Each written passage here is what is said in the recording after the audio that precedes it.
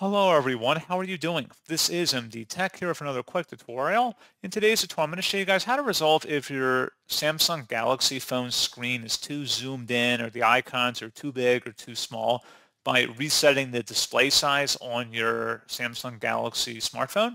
So this should hopefully be a pretty straightforward process here, guys. And without further ado, let's go ahead and jump right into it. All you have to do is just swipe up on the home screen and then select the settings gear button. You want to go down, so just scroll down a little bit and select display and touch, and then scroll down underneath where it says appearance and select display size and text. And now scroll all the way down the bottom of this page where it says reset settings, reset display size and text. Your display size and text preferences will be reset to the phone's original settings. Select reset, and that is all you have to do.